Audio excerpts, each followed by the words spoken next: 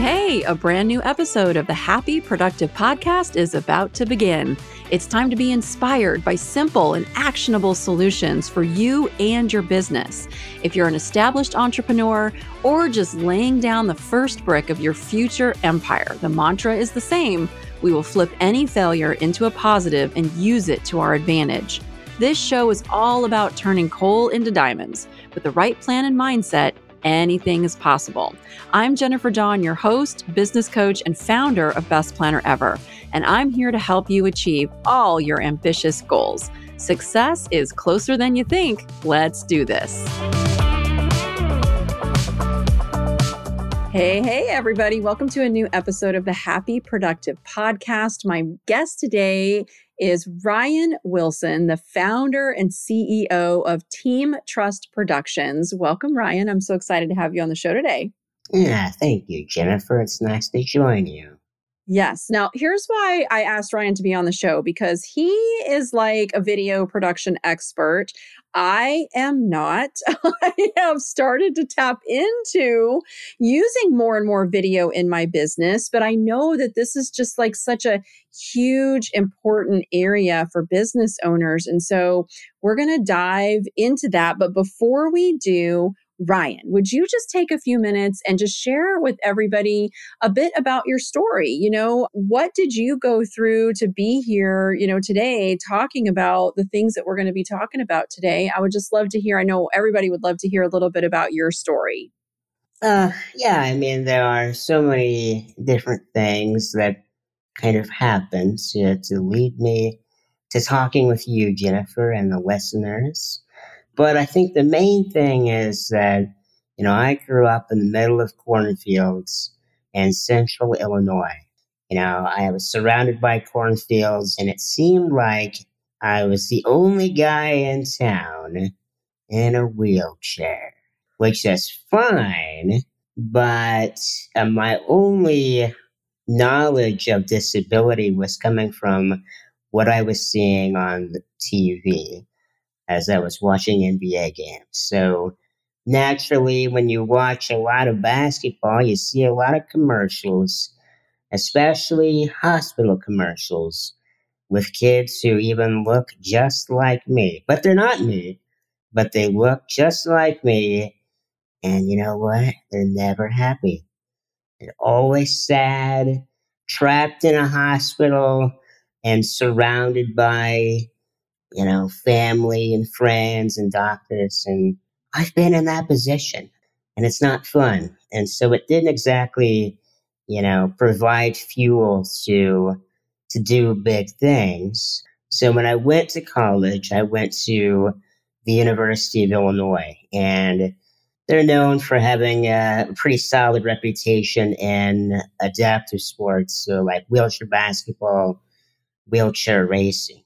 When I saw people who looked like me, my size, in a wheelchair, with six-pack abs, benching a couple 100 pounds, man, what are they doing that I'm not doing? This is ridiculous. So I just kind of embedded myself in their worlds. And as I did that, I realized how much of a disconnect there is between the reality of many individuals with disabilities and the way their narrative is cast in the media and in any sort of video. And so I created, long story short, Team Trust Productions to not only tell authentic stories of the disability community, but also help people who have valuable resources get known. So there you go. That's the whole story. Is such an amazing story. And I'm curious, so what made you choose video? Like, you could have gone into all kinds of different things. And so what was it about video that really appealed to you? Well, I initially wanted to do play-by-play sports announcing, and I did some of that. I realized that there's a lot of magic in storytelling. And so it's the ability to make a connection with somebody, build a relationship. And so I came across a very strong mentor in college who was a big multimedia journalist and he kind of shifted me away from play by play to video storytelling. And I like how in videos you can see things that you can't see in text. So true. And so talk to me a little bit about the logistics of that. Like how does that work? How do you have a video production company and you're in a wheelchair? Like how does that work? Do you work with other Yeah, people? Like, yeah, how does that work? it's all magic. It doesn't happen. No, I mean, the reality is a lot of the cameras we use are heavier than I can lift. I mean, some are 20 pounds, and then when you add on a mount or a light or whatever, I mean, they could be 30 pounds. And so I'm not necessarily down for that right now, but I can find people who are. And so we have a lot of assistants, team members with all sorts of fun gear, and so they assist me with the shooting. I kind of facilitate the interviews and the shoots, but when it comes to the camera work, my team members help me out, and they do the heavy lifting, literally. So. Very nice. And so are you able to do you work within just a single state? Are you able to work nationwide? I mean, what does that look like? And I'm thinking like from we have business owners that are listening to this from all over the country. And so like regardless of where you're located, if you're thinking about like getting into some kind of video production, like what does that look like as far as like finding a company to work with? Yeah, so with Team Trust, we work all over the country because it's not all that hard to pull off. I mean, there are videographers all over the place, so we can find a good team member from that. I think a lot of organizations tend to Google for videographers. They'll type in local videographers or editors and just stick with that. But yeah, no, it's a good time, and we're growing every day. That's so awesome. And so what should somebody who is, well, let's start with the kinds of videos that you can create. And so like if you have not created any kind of video for your business and you're just like, hey, everybody says I need to be in video, which you do. Like what kinds of videos do you create? And then how can those videos be used in a business? Yeah, so with Team Trust, we do all sorts of event recaps and promos. Those I think are really easy videos to plan because it's primarily let's have this event filmed, let's have people interviewed, maybe a staff member, people who are benefiting from our organization, and there you go. But beyond that, we do overview videos, so like highlighting what the organization does kind of on a broad basis. And then, we work a lot with nonprofits. And so there are some fundraising videos in there. And so I think a lot of times, whenever you do a video, you need to not only do it well, incorporate some emotion and strong storytelling, but also really distribute that thing like crazy. A lot of organizations will just post it on Facebook once and expect the money to pour in. And for some reason, it doesn't work like that. Some people will get a few thousand views, but how does that translate into dollars? I don't know. So you just gotta put it on Facebook, of course, and any other platform, but also reference it in presentations and proposals so people can see what you've done, not just read it. There's a big difference. Yeah. What would you say for somebody who's out there ready to work with a video production company? Like what are some of the red flags or things to avoid to fall into the trap of like hiring the wrong video production company? You asked some good questions, but I have answers. I've come Yay! prepared just for you. I think a big problem is that videographers will not be entirely passionate or committed to the cause. So, for example, if we're working with the nonprofits and, they have a disability focus. We're always looking for videographers who are passionate about serving the disability community, because then they'll have that extra motivation to go above and beyond. It's not all that hard to find a videographer who will, take a few shots, interview somebody, and then ask for a Hmm. paycheck. We don't exactly do that, So I would certainly recommend that for anybody, when you're looking for a videographer, to guarantee many things. Look at their previous work, look at their website, see what they've done, see if it aligns with what you're looking for. Why not check out some reviews and then see if they can guarantee more than just footage? So, can they guarantee timeliness, respect, interviews, all that good stuff? And if they fail, you don't owe them a penny. Hold them accountable. It's not just about a paycheck, it's about you. So, Oh, there you that's go. so, so powerful. And you guys, so those of you listening, we do a lot of video, not a lot that's professionally produced. The way that I've started to kind of tap into this is we had a documentary done last year, and the film crew came out and they were with us during one of our retreats. And the documentary that they came up with was just absolutely brilliant, like, absolutely loved it. So then I'm like, man, this video thing is awesome. Let me go have a speaker reel created.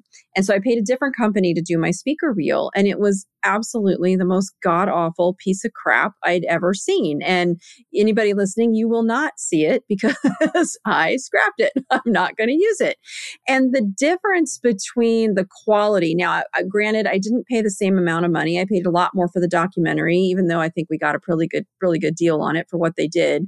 And the difference in quality was so substantial. Like, a well done documentary, it's almost just like you just get so sucked into it. You just want to watch it. It's engaging. The speaker reel, I was just like, oh my God, like 30 seconds in, I'm like, can I just please stop watching my own speaker reel because this is so awful? And it really ended up being more of like a slideshow and a voiceover, and not very well done. It didn't feel like a fully like put together what it should be. And so the reason why I'm even sharing this is that if you've had a bad experience with video, it's not the video. It was probably the company, the people, right, that you chose to work with, because I do think that this is a very artistic thing.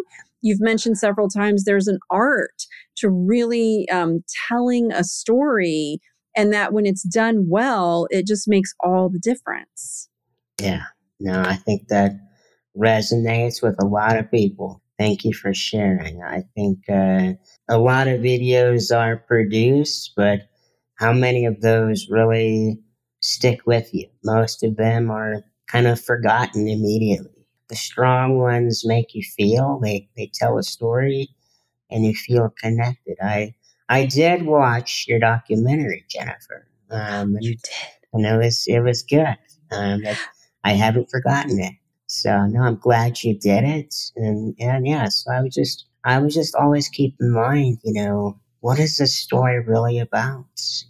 It's not necessarily about flexing your organization's muscles. I mean, it doesn't really do much. How are you changing the lives of the people you serve? It's about them. There you Yeah. go. It is. Well, you saying that means a lot more to me because I'm an amateur in this space when it comes to video. You're the pro. So if you watched it and you liked it, that makes me feel good. I'm like, well, I really I liked it, was but what do pleased. I Yeah, know? you did a good job. Yes, thank you. I appreciate that.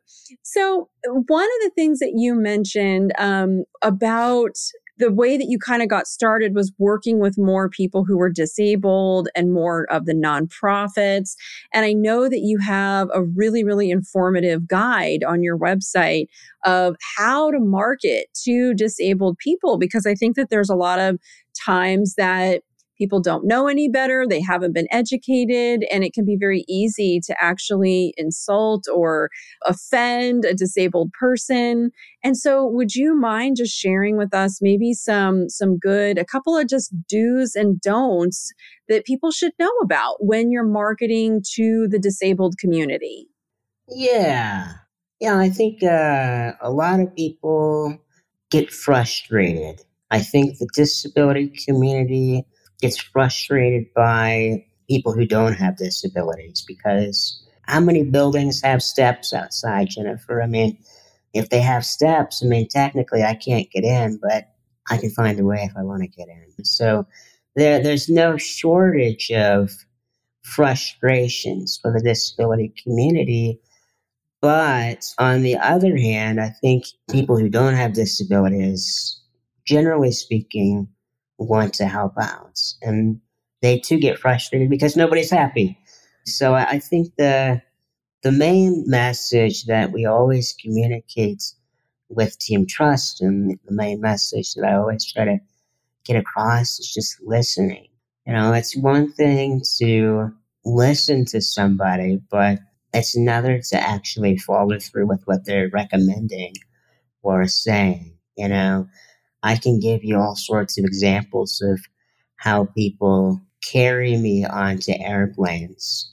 I can tell them, I can give them a whole 15-minute presentation, but it won't matter because they're not paying attention. They might have heard me, but they're still going to do it the wrong way because they're projecting what they think I need versus what I actually need.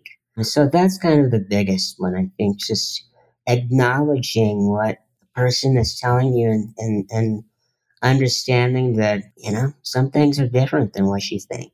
You don't have to lift me the way you think I need lifted. So just being open to trying new things. And, you know, we all mess up, but the biggest thing is to just listen, be open, and hopefully you get better. Yeah, absolutely. It's interesting. I'm not disabled, but there was several years ago I'd broken my foot and I had to be no weight bearing for 2 months. And during that time, my husband and I had to travel from New York to California for a wedding that was taking place, and the wedding was on a cruise ship. And I had to be in a wheelchair to go through the airports because I couldn't be weight bearing on this foot.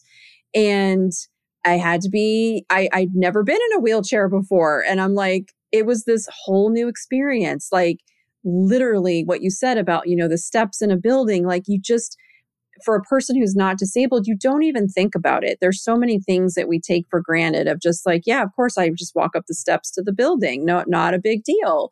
But when you're in a wheelchair and you're like, hey, I got to get there. I have to get through this airport. I need to get through the taxi to get to the cruise ship. I need to get on the cruise ship. I need to go through security.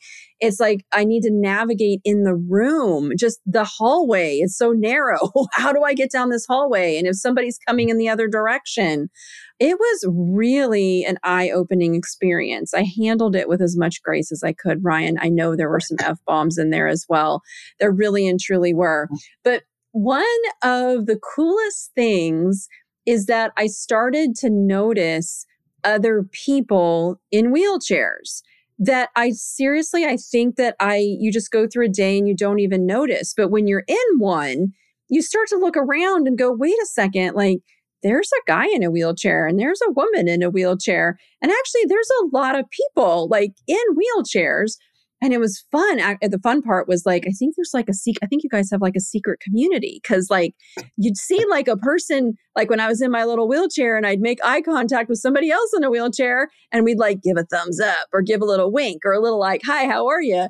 That was the cool part of like, wow, there's like this whole community here of people who are in wheelchairs is just one example. And so it was really and truly eye-opening for me. I think everybody should be in a wheelchair for at least a period of time Give it a to shot. See what give it a happens. shot, right? Experience it because it really and truly was a very eye-opening experience. And it made me incredibly grateful for what I have and what I'm able to do. And I think that we have to bring that into our businesses and we can bring that into our marketing and we can listen. Like what you said, it's a little thing. Just listen to what I'm trying to say and get out of your own head and your own stuff and your own stuff and just listen to that person who's in front of you because they're a person just like you are, just have a little bit of different needs.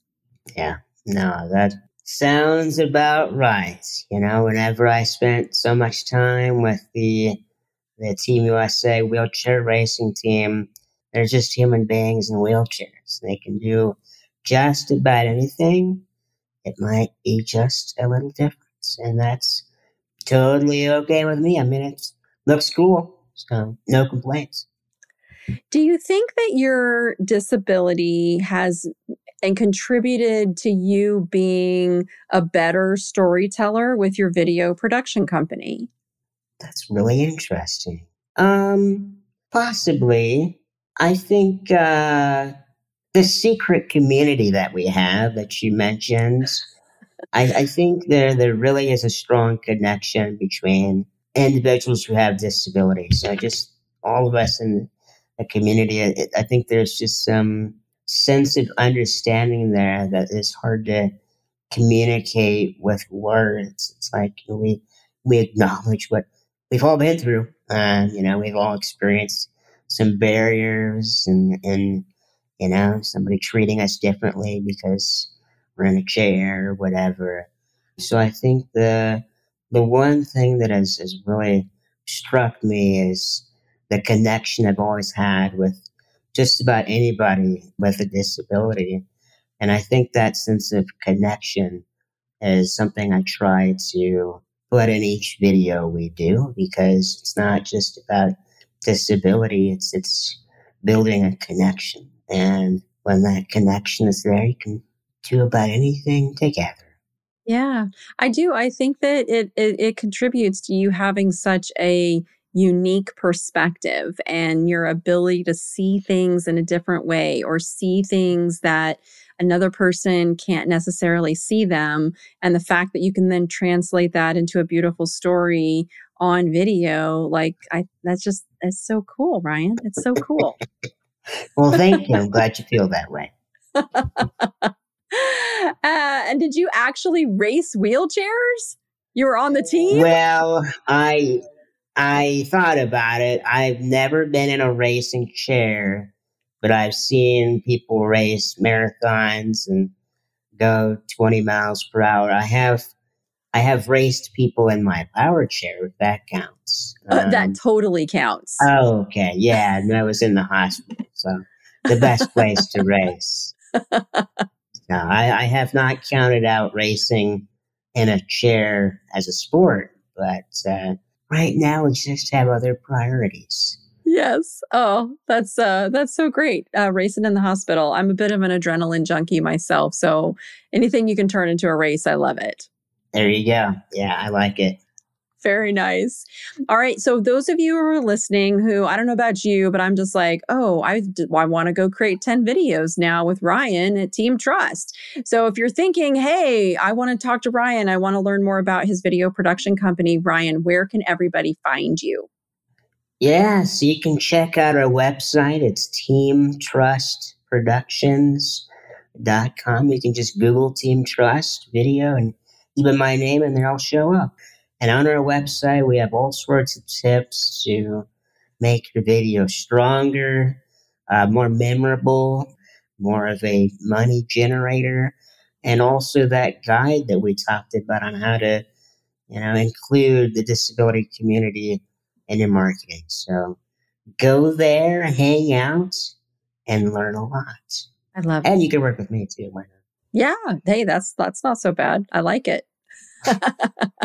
Fabulous. Ryan, thank you so much for being here with me today. You guys, we will also put that in the show notes, the links to Ryan's website, Team Trust Productions.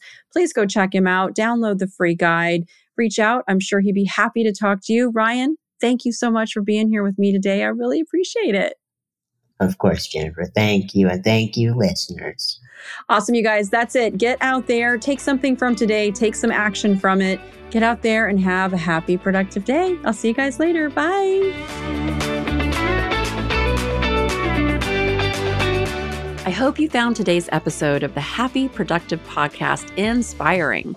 Every successful business is formed by a set of small, consistent, and attainable steps. If you want to learn more, come visit us at jenniferdawncoaching.com to take your next step and learn how to meet your business goals. On our website, you're going to find free resources along with links to the life-changing coaching programs that have transformed the lives of so many of our clients, including the Coaching Academy and our Unbreakable retreats. Many of them started their journey by listening to this podcast. That's it. Thank you for listening and stay tuned for our next episode.